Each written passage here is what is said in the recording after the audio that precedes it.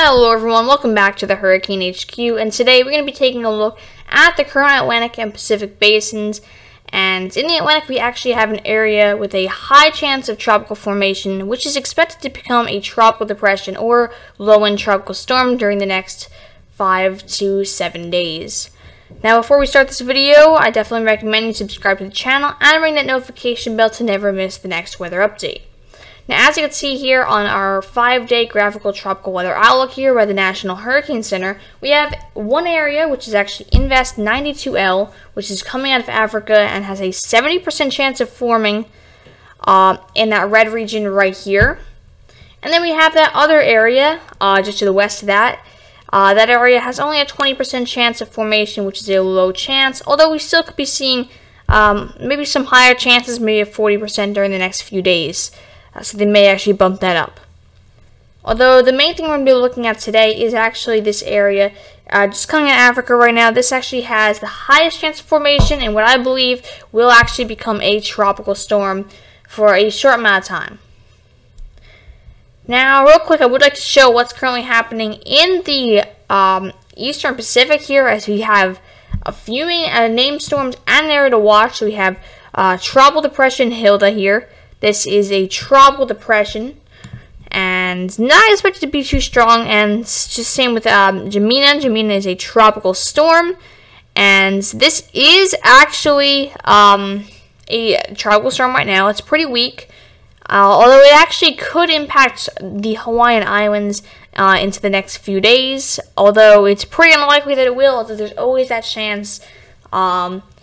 But even if it doesn't hit them directly, they are definitely going to be seeing some marine impacts. So this will definitely cause some disruptions, although it is expected to weaken before hitting there. So not too much is expected for the Hawaiian Islands. Now, we also have a 60% chance of tropical formation within the next 5 days in this orange region right here. That region, you have a pretty high chance of, a pretty medium chance of a tropical system forming there, so that's another area to watch. Although that area is not really expected to be impacting lands, but we'll have to look into the long term in maybe in a future video.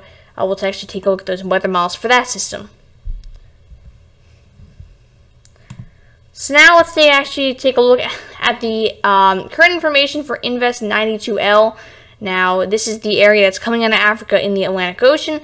And a tropical wave near the west coast of Africa is producing a large area of disorganized showers and thunderstorms. This wave is expected to move off the coast of Senegal, the Gambia, and Guinea-Bissau later tonight. I'm sorry if I pronounced that wrong, but environmental conditions appear somewhat conductive for gradual development, and a tropical depression is likely to form over the eastern tropical Atlantic south of the Cabo Verde Islands by late Saturday or early Sunday evening, while the system moves westward to west-northwestward at about 15 miles per hour. So now let's actually take a look at my forecast for the impacts during the next 5 to 7 days from this system. Now, as you can see, everything is just none. This area is actually not going to be impacting lands, although I actually may bump up that heavy rain threat to low for parts of Africa. They are getting some pretty heavy rainfall. Now, I don't expect any flooding, although there's always that chance. So I may actually have to bump that up to a low chance of heavy rainfall, or maybe even a medium for some of those areas there. Although wind damage and storm surge is pretty low for especially the areas it's currently impacting right now. Now, obviously, I cannot predict the long term. It definitely could impact Bermuda or the United States East Coast, Canada.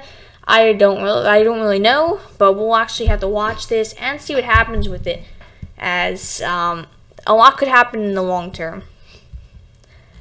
And here's our current satellite of this area. Now, I'm actually going to highlight where this is. It's a little hard to see. Right now, this area is actually right over here. This is actually where it is currently. You can see we actually have a lot of thunderstorms starting to fire up in some of these areas. Those thunderstorms are actually showing some strengthening of this general area. And then we also have another tropical wave behind this that we're going to have to watch for tropical development. So now let's actually take a look at some weather models now. And first, obviously, we're going to start with the GFS. And as you can see right here, this is just about right now. We're seeing some of those disorganized showers and thunderstorms starting to move into the Atlantic. And actually, if we skip a few frames, you can see that this is actually going to start getting more organized, maybe start circulating a little bit there. And you can see right there is actually the strongest bit. There's going to be some pretty strong organization right here. This is about 42 hours out. And you can see right here is where we're going to see that strongest of the strengthening. That is 1,006 millibars. And if I actually jump to the next here, you can see that it's getting pretty close to tropical storm. Now, this is the Saffir-Simpson scale, and you can see it's possible. We could get those winds up to 39 to 39 mile per hour. I mean, 40 mile per hour, or 45 at least. We could be seeing a 40 to 45 mile per hour tropical storm forming there.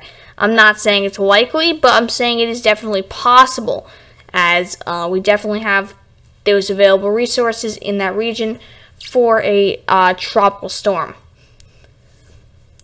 And if not a tropical storm, I would actually say tropical depression. Now, if we actually skip to the next frame here, this is actually showing the satellite forecast. This is the GFS still, and this is at the exact same time. So as you can see right there, and right there is the exact same place. But you can see a lot of convection there, and a lot of thunderstorms there, and that is looking pretty organized. And I could even say that that could be a minimal tropical storm just by looking at satellite there. So minimal tropical storm, I would say, is there's a pretty good chance of that.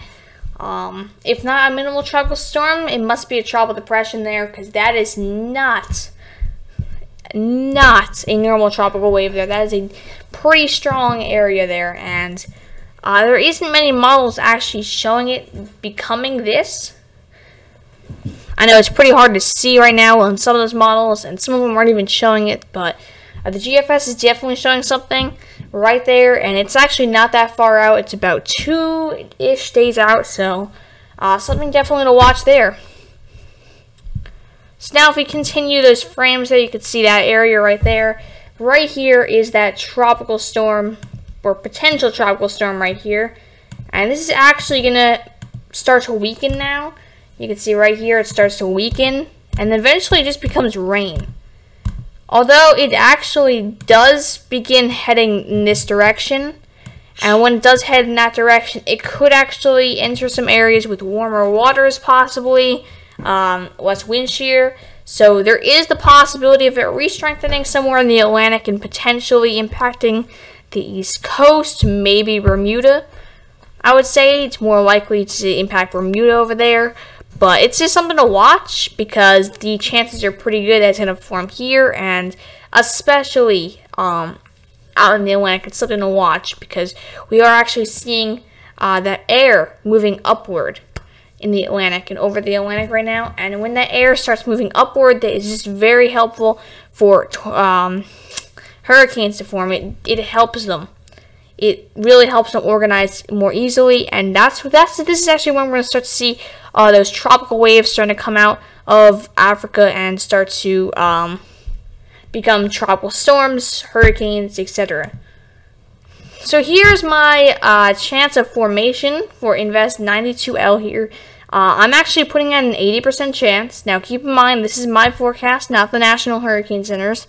The National Hurricane Center still puts it out at 70%, although I'm actually forecasting it as an 80% overall chance of it forming for the next, 5%. It's a pretty good chance, and this is actually 10% from my last forecast, which was actually going with the National Hurricane Center at 70%. So, the chances are increasing for this forming, and it's just something definitely to watch. So yeah, I want to thank everyone for watching this video. I know it's been a while since I've posted videos recently. I've been pretty busy, although what I am always doing is posting on my Twitter page. So I definitely recommend you check out my Twitter page. It is at the Hurricane HQ on Twitter. That link will be in the description below. I post tropical updates, severe weather updates, and everything else on my Twitter page every single day, all day. So yeah, if you want to stay informed of what's going on with the weather, I definitely recommend you follow your local National Weather Service office and my account down there. So yeah, I would also like to say thank you so much for 200 subscribers on my YouTube channel. That's a big milestone, and yeah, just hitting 200 is a pretty big milestone for me. And I'd also like to say a fellow weather enthusiast named Jaden recently died, unfortunately, due to, I believe, a medical condition. And his dream was to become a storm chaser.